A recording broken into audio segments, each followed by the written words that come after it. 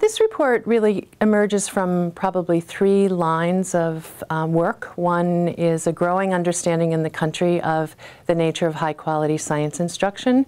It's not a new vision, but it's a vision that has been informed by recent developments in science education research and a great deal of knowledge generated by science teachers in American schools. A second line of work that's relevant to this is that we have become increasingly clear as a country about the centrality of teacher quality in terms of student learning and engagement in our schools. And a third line of work is an understanding that teaching is a profession, and as all professionals have to do, teachers have to learn their career over their lifetime. And so the committee was charged with doing a synthesis of research on teacher development in teacher preparation, early career support programs, and in professional development programs. And in addition to synthesizing those literatures and bringing them together, to provide concrete advice and helpful advice to school districts as they try to mount systems of support for their science teachers.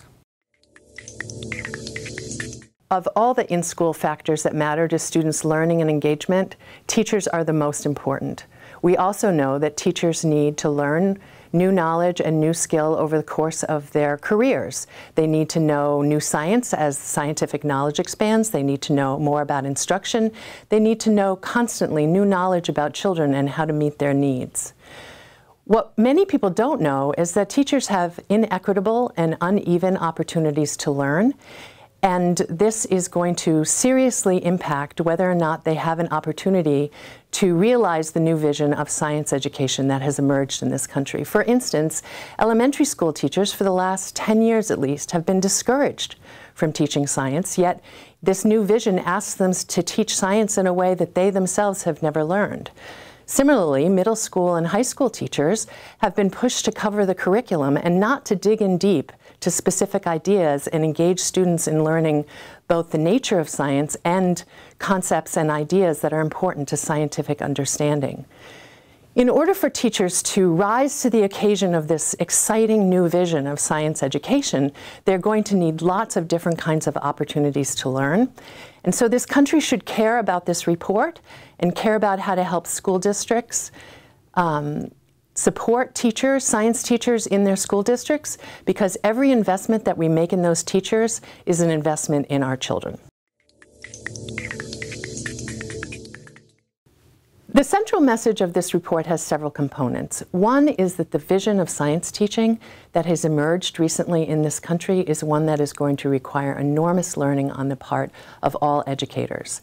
This, I note, is not an indictment of the science teacher workforce in this country. There are many caring and competent science teachers who are already working in U.S. classrooms, but the vision of science teaching that is embodied in the framework and in the NGSS standards is going to require learning by all people in the educational system. A second part of the report is that teacher learning takes place in all sorts of settings. It takes place in formal professional development experiences, on weekends, in summers, after school.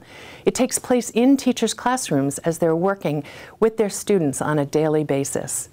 Some of that learning is formal, some is informal, some is structured, some is serendipitous. And if we are going to build support systems for teachers, we have to think broadly and systemically about how to take advantage of those many different places where teachers can learn to teach science in meaningful ways. A third message of the report is that although it's important to think about the individual teacher and what the teacher needs to learn and know and become able to do, it's also important to think about the educational system and the policies and practices that teachers work in and are surrounded by. These are things like how we hire and retain good teachers, how we evaluate teachers and what messages we give them about how to improve their practice, how we build learning communities in those schools, how we teach instructional leaders and teacher leaders to lead educational reform in those schools.